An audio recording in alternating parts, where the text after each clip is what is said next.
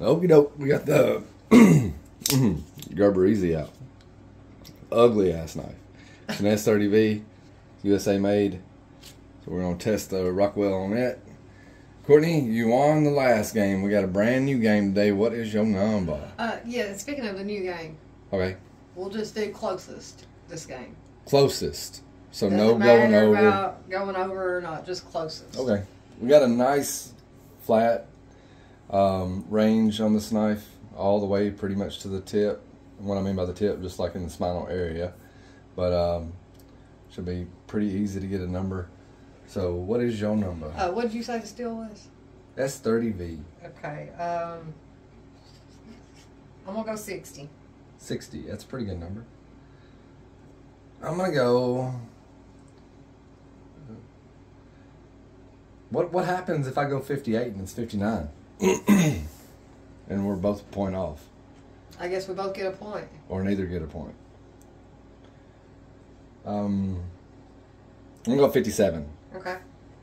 So if it goes 57, 58, it's mine. If it goes 59, 60, it's yours. Or 61. Or, yeah, or 61 from Gerber. You heard it here first.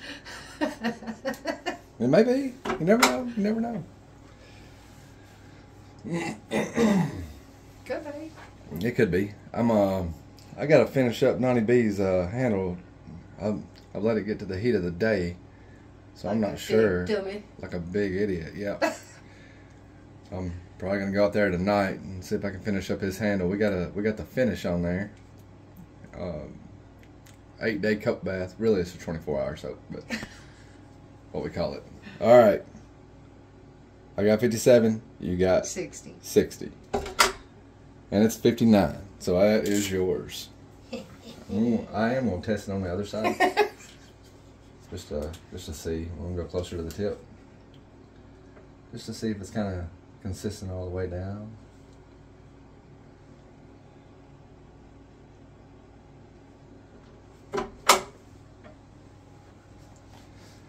Starting this game off right.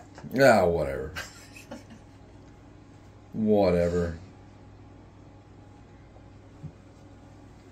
And that's 59 and a half. That ain't bad. Not for, it's a $40 knife, y'all. I think you can still get them. I don't know if you can get them new. They might be secondary, but I got this one off of eBay for like $35, $40, something like that. It's got, it's not an action knife. It is a lockback. I got a video on it. It'll flip when it wants to. Or something, yeah, like somewhat. It's like you gotta hold your mouth just right. But anyway. I do like those like half and half blades, so like not serrations come in handy, yeah. Man. I think we had this knife with us when we were camping one time, if I'm not mistaken. And I was trying to skin, get the bark off the tree. Yeah.